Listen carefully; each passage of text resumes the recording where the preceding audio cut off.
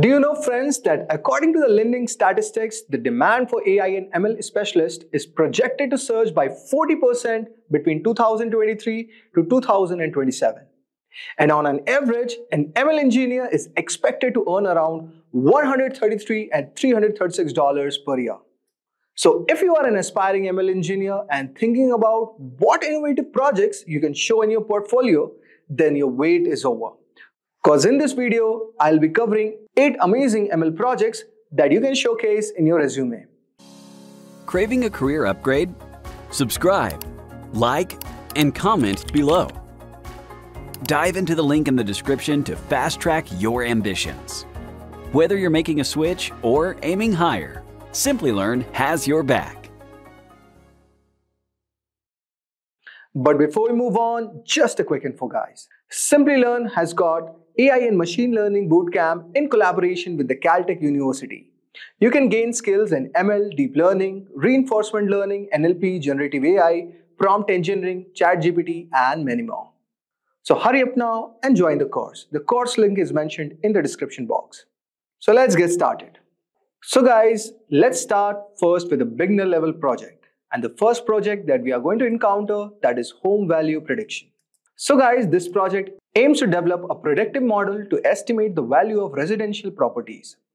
The model will analyze various features such as location, square, footage, number of bedrooms and bathrooms, age of the property, and other relevant factors.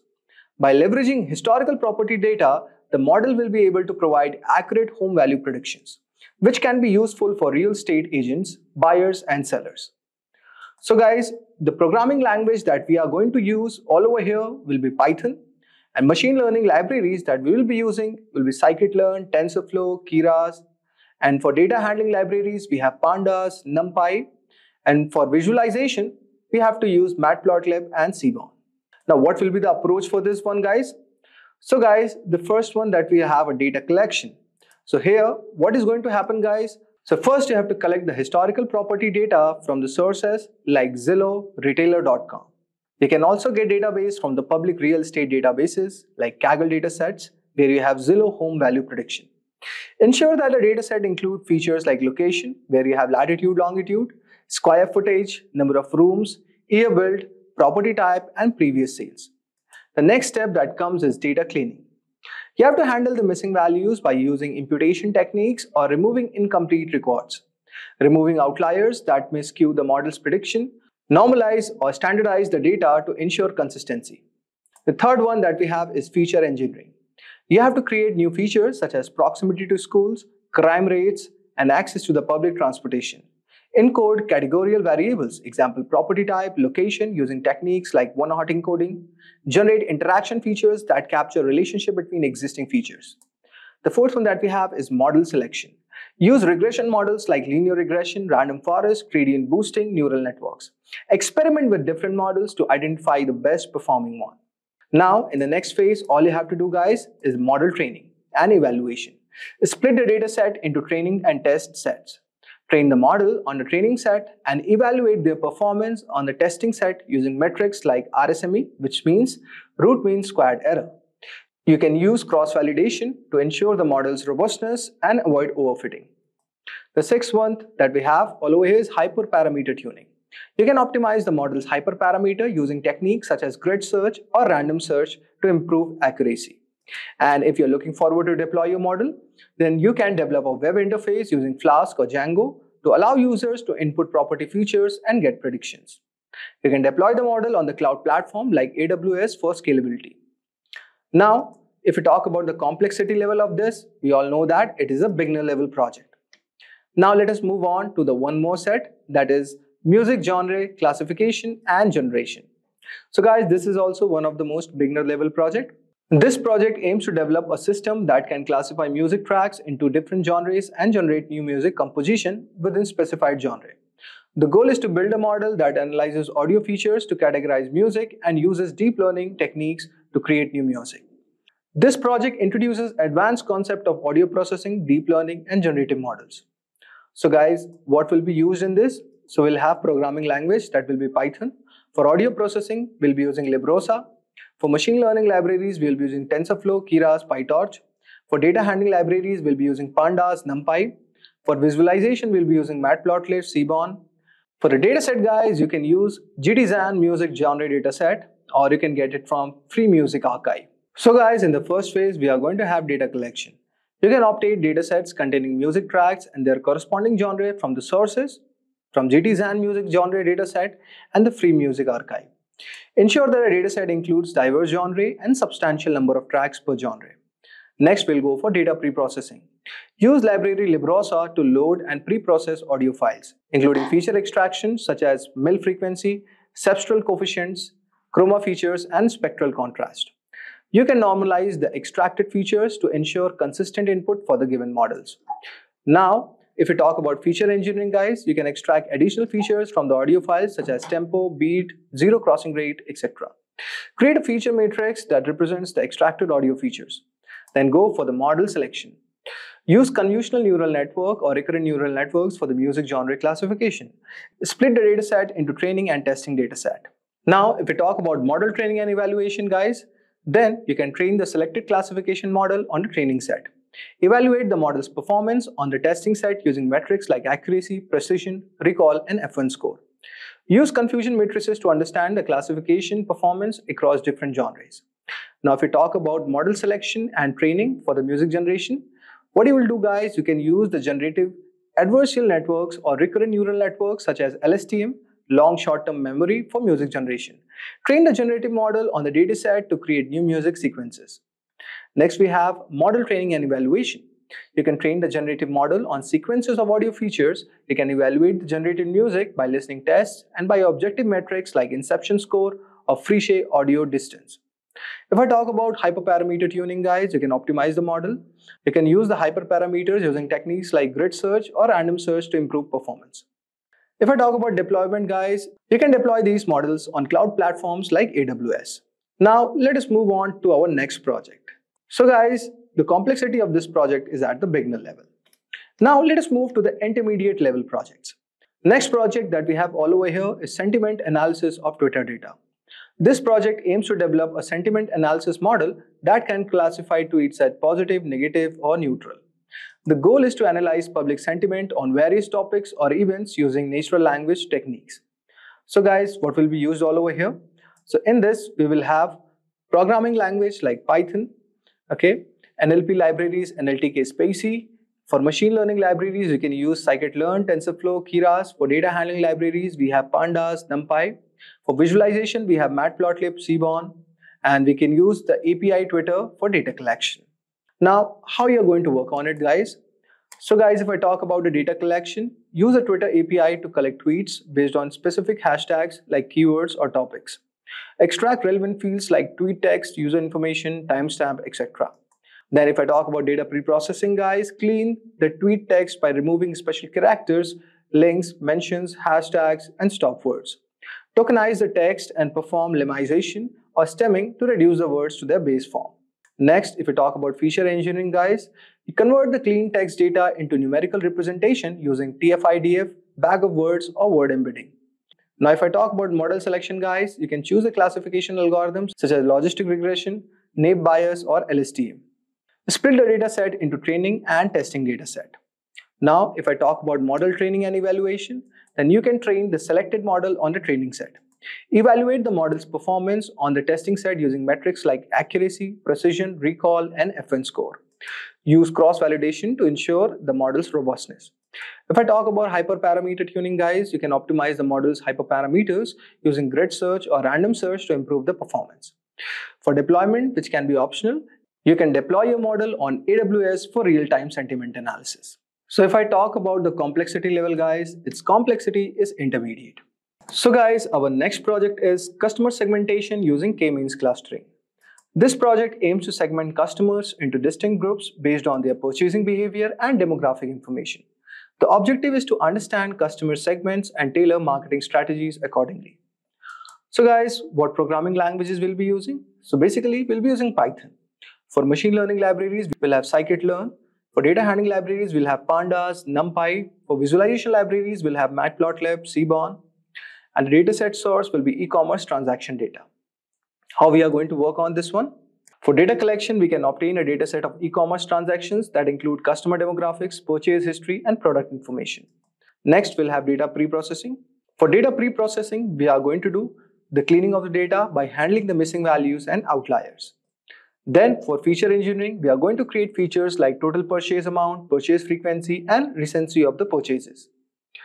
Then we are going to proceed for the model selection.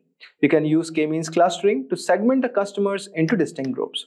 You can determine the optimal number of clusters using methods like elbow methods or Silhouette score. Now, if I talk about model training and evaluation, you can train the k-means model on the processed dataset. You can evaluate the quality of clusters by analyzing intra-cluster and inter-cluster distances. Next, we have the evaluation. You can visualize the clusters using techniques like PCA, Principal Component Analysis, TSNE, etc. Next, we have the hyperparameter tuning. Now you can tune this model and interpret the characteristic of each segment. You can develop a target marketing strategies for each segment based on unique behavior and preferences.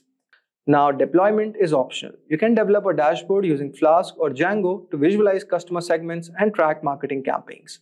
So guys, if I talk about the complexity of this project, so this is an intermediate level project. So guys, for dataset, you can use the Kaggle's customer segmentation dataset, which is available at the Kaggle's platform. Now, the third intermediate level project that we have all over here is building a chatbot with RASA. This project aims to build an intelligent chatbot using RASA framework. The chatbot will be capable of understanding user queries and providing appropriate responses, making it useful for customer support, personal assistance, or information retrieval. What languages we are going to use? So it will be Python based. We'll have the NLP libraries like RASA, NLTK, Spacy. For machine learning libraries, we are going to have scikit-learn, TensorFlow, Keras, etc. For data handling libraries, we are going to use Pandas, NumPy. So guys, this was what we are going to do it. And how you can work on this one? By collecting the data, collect the conversation data and FAQs from the target domain. Annotate the data to create training examples for the chatbot. Next comes is data pre-processing. Clean the text data by removing special characters and normalizing the text. You can tokenize and limitize the text to prepare for a training. The third one, we have the models training. You can use RASA's NLU's component to train a model for intent recognition and entity extraction.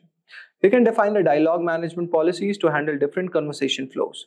Next guys, you can perform the feature engineering and integration. You can integrate the RASA's NLU and core components to build complete chatbot. You can connect the chatbot to messaging platform like Facebook, Messenger, etc. For model selection and testing, what you can do guys, you can test this chatbot with various inputs to ensure that it handles the scenarios appropriately. And you can also select the right model using this. Now, if I talk about model training guys, what do you have to do? You have to collect the user feedback and conversational logs to continuously work on training the model. Next, similarly, you have to retrain the model periodically with the new data to see how it is working. So that will be your evaluation. Now, for the hyperparameter tuning, what are you going to do guys? You have to check in those scenarios where it is able to tune up with those scenarios where it can handle the input appropriately. And next is deployment. So guys, for deploying it, you can use AWS. So guys, for a data set, you can use RASA's open source. So that's a very good data set for you to proceed.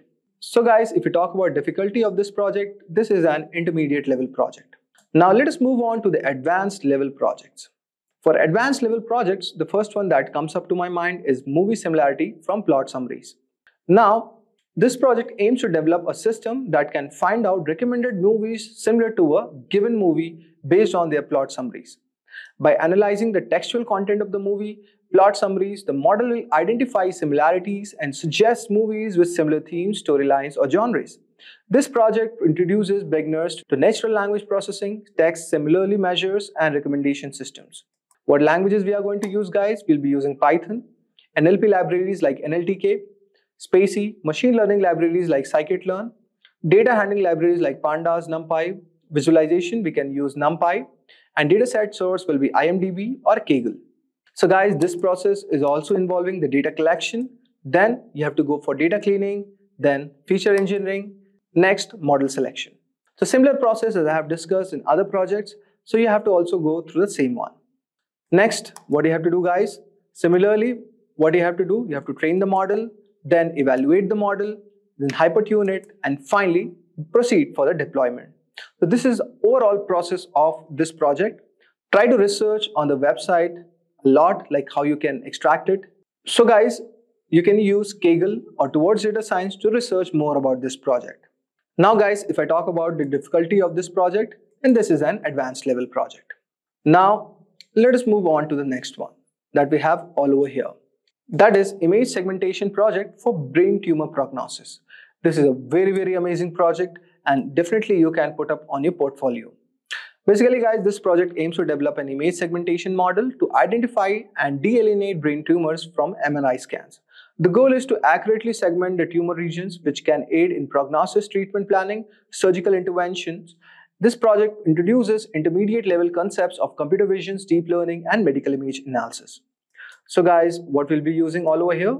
For programming languages, we can use Python. For deep learning libraries, we can use TensorFlow, Keras, PyTorch. For image processing libraries, we can use OpenCV, Scikit-Image. For data handling libraries, we can use Pandas, NumPy. For visualization, we can use Matplotlib, Seaborn. Now, if I talk about what is the process of developing this project, the first step will be the same, data collection. So next step, you have to go for data pre-processing. Third step, you have to do the model selection where you can use CNN models for image segmentation task. Then you go for model selection. Moving ahead, you're going to have the model training and evaluation. You have to split the data set into training and validation and testing data sets. Next, proceed for the evaluation phase. Okay, evaluate the model with certain metrics. So here I can give you certain idea, like you can use dice coefficient, intersection over union, or accuracy. Then go for hyperparameter tuning, where you have to optimize the model's hyperparameters. You can use grid search or random search as we have discussed. And finally, you can deploy this model on AWS. Now guys, we have come to the final project. This is also a very amazing project guys. So guys, the complexity level of this project is advanced level. Now, let us move on to our final project. That is the impact of climate change on birds. This is a very amazing project and definitely you can add it on your resume. This project aims to analyze the impact of climate change on the bird population and migration patterns. By examining various climatic factors and their correlation with bird species data, the project seeks to predict how climate change might affect bird behavior and distribution. This project will introduce you some advanced level concepts like time series analysis, environmental data modeling, etc. So guys, what programming languages we'll be using? For data analysis, you can see we'll have Pandas, NumPy. For machine learning libraries, we are going to have Scikit-Learn, TensorFlow. For visualization, we are going to have Matplotlib, Plotly. For geospatial, we are going to have GeoPandas, Folium. For data source, we are going to have public data sets on bird observation and climate data sources from eBird. Now, what will the process flow for this one, guys? First, you have to proceed for data collection. Gather bird observation from the data like eBird, which provides extensive record of bird sightings. Okay, and for climate data, you can collect it from NOAA, including temperature, precipitation, and other relevant climatic factors over the time. And similar next process will be the data pre-processing. Then you have to proceed for feature engineering. Then you have to go for model selection. Okay, moving ahead, you have to go for model training, then evaluation, then hyperparameter tuning, and finally, you have to deploy the model. So research about this project, see what models you are going to use. Suppose I can give you a hint about this. You can use time series analysis models like ARIMA, or ML models. You can also use random forest or gradient boosting for predicting impact on the bird population. So guys, use Google exhaustively to research about this project. This is also a very amazing project and it's going to give you a lot of idea. Now, if I talk about the complexity level of this, it is an advanced level project. So guys, that was all for today's video. I hope so you would have enjoyed our today's video on top ML projects at Simplilearn. Subscribe to the Simplilearn YouTube channel and click here to watch similar videos. To nerd up and get certified, click here.